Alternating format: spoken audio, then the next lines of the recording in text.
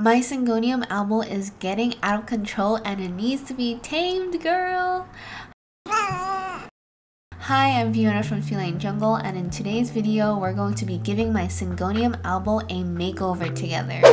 By the way, I apologize in advance if I sound stuffy. It's allergy season and there's pollen everywhere and cat fur on every surface.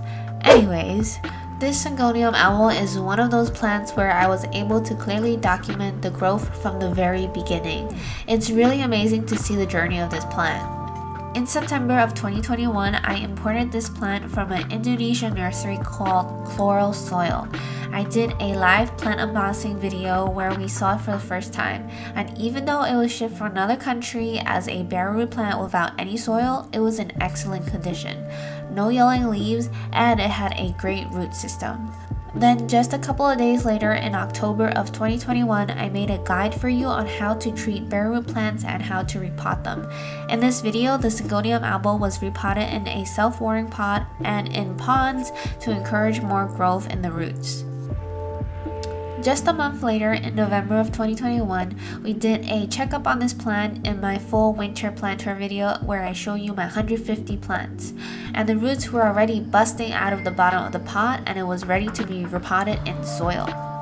In the beginning of this year, January 2022, I repotted this plant in soil with this cute pot by Amy Ceramics.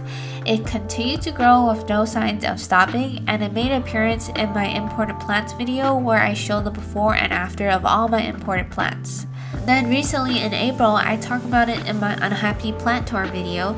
This was one of those plants that continued to grow during the winter, and it even crawled into the neighboring pots. I needed to give it some proper support to keep up with its happy growing habits. This whole time, I've been using my plant care profile as a creative way to record and document the growth of this plant. I like how I can always refer back to my care sheet to reflect back on how I've been caring for it, and it's just been so rewarding to see how far this plant has come along. If you want to use this, I actually have it available for you for free. All you have to do is sign up for my new website at felinejungle.com. You can mark it up as a PDF file, and it's also printable if you want it as a hard copy.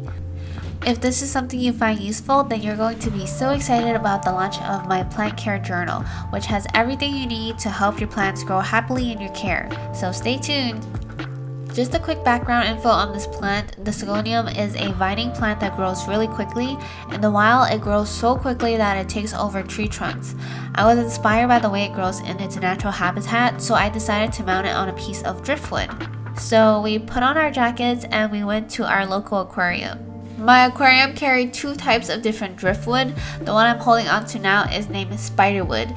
It's a light colored wood that has spidey leg looking branches, and it gives a very airy form. Then they had the Malaysian driftwood, which is much darker in color. It's also more dense and bulkier looking. I end up getting a few of each piece just to play around with.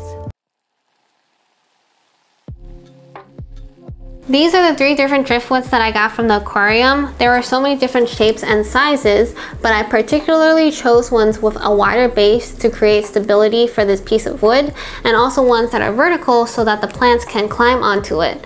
The one that I'm holding onto right now, it has very thin lines and a very beautiful curve, and those two things combined together makes it very elegant.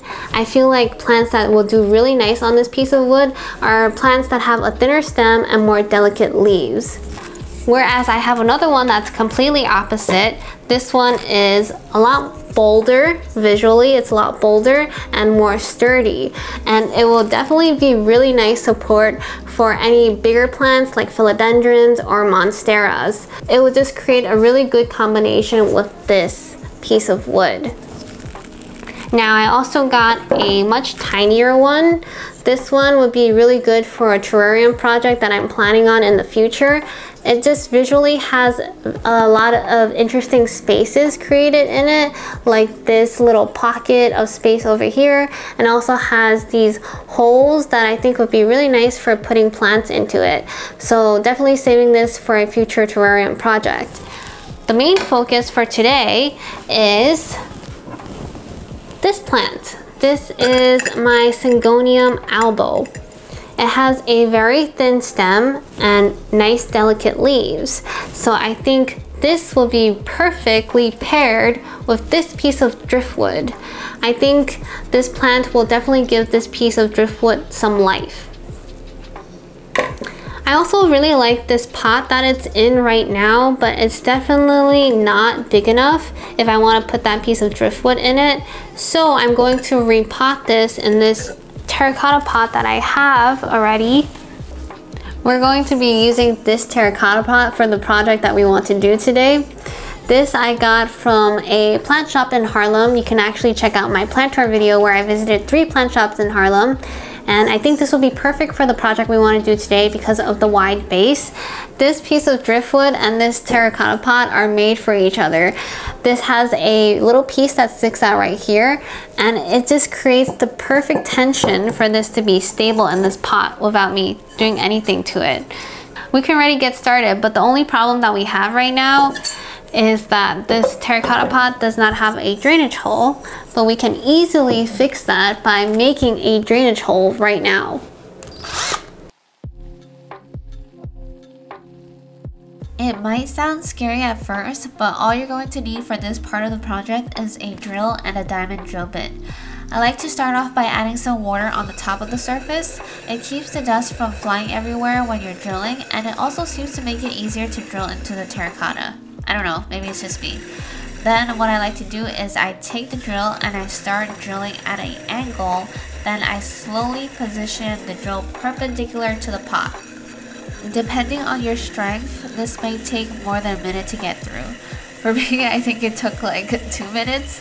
If you want a detailed tutorial, you can check out my step-by-step tutorial on how to make a drainage hole. Once you master this, you can buy any pot without worrying whether or not your plants will be overwater in it. Isn't that great? Okay, your girl finally made it through the pot and we have a drainage hole. Amazing. Here comes the fun part of styling the plant. I placed the driftwood in the pot first. You want to make sure it's securely fastened down. You don't want this piece to lift up and pull out the rest of the plant with it. Because of the form of this specific piece of driftwood, the tension is able to keep this piece anchored into the pot. If you want, you can also hot glue it down too. After doing some research, spiderwood is not rot resistant. I figured since people put it in aquariums, it must be rot resistant, which is not the case. It's just treated and doesn't rot as quickly. In hindsight, I should have painted the base with a layer of polyurethane to seal the wood. If you're planning on trying this project out, I would recommend sealing it before the next step. Then I started to add 1 inch of soil so that there is room for the roots to grow into. I'm using my well-draining soil mix that I make myself. Watch this video next if you're interested. My blog also has all ingredients and benefits listed out.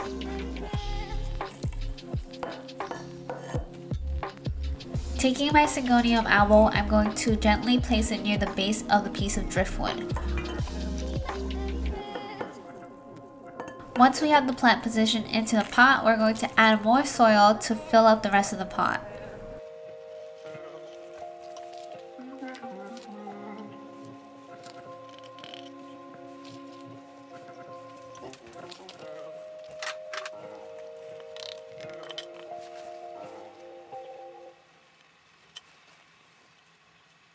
With the base of the plant secured, I can start mounting the plant onto the structure. I have to kind of play around with this part and figure out how I want the plant to look on the driftwood. I need to also take this part slowly because I don't want to snap my plant in the process. I would really hate myself if I did that. I can already see the piece coming together and I'm really happy with what I'm seeing. There's just one problem. The plant was not staying in place no matter how I wrapped it onto the structure. I'll be right back, just getting myself some twine that I have in my toolbox.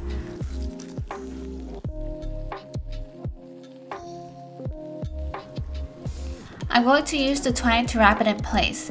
I started by tying a knot at the base and then I just kept wrapping the plant as I go. I had to do this part several times to get the look right. At first, I wrapped it way too much and the twine was very distracting. As I'm doing this, I realize it's a very directional piece, and what I mean by that is that there's definitely a front and a back view. You are viewing the piece from the front and all the leaves are pointing towards your direction as you guys are viewing it right now. From my point of view, there is no leaves and it kind of looks like the back view. You really get a good look at the driftwood and the mechanics of how I'm wrapping the plant on it. I'm not saying it's a bad thing or a good thing, it's just something I noticed, and maybe I can put some plants in the back here in the future. I'm really enjoying this process of testing and figuring this out. It makes planting fun and exciting again. I can do this as a career. Does anyone want to hire me to style your plants? Just kidding, not really.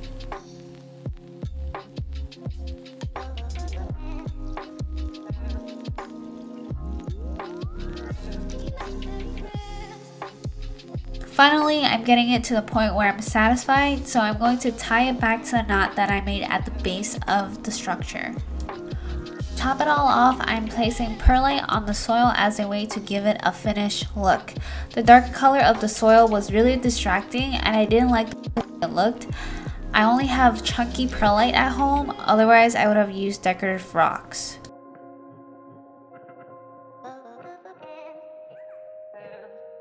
The reason why I don't recommend using perlite for long-term use is because I noticed that the perlite gets stained by the color of the soil. Eventually the perlite will start to turn yellow. Perlite is also lightweight and will blow off easily if you place it by a window or somewhere with like a huge draft. If you want to replace this set with decorative stone, I will leave an Amazon link in the description below.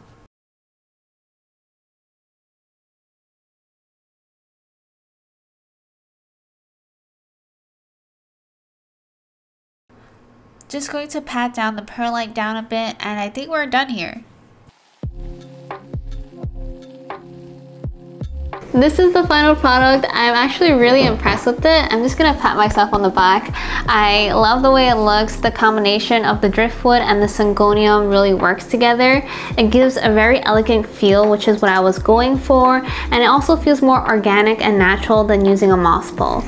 There were a few things I had to improvise on compared to what I originally thought I would do. For example, the first thing I did was add perlite on top.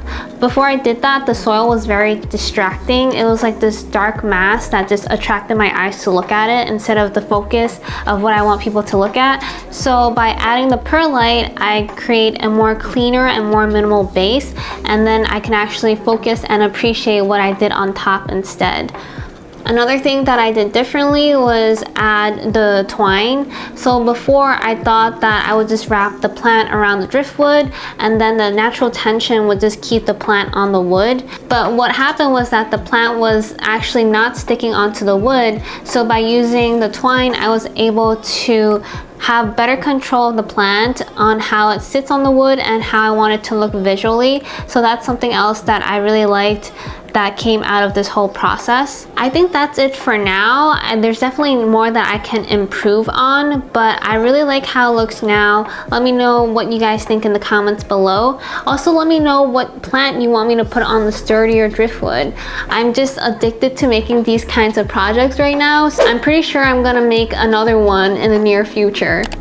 That's it for this video. Thank you so much for watching. If you liked it, don't forget my 10-second challenge to like, comment, subscribe, and share this video with all your friends to help this channel grow. Thank you so much and bye!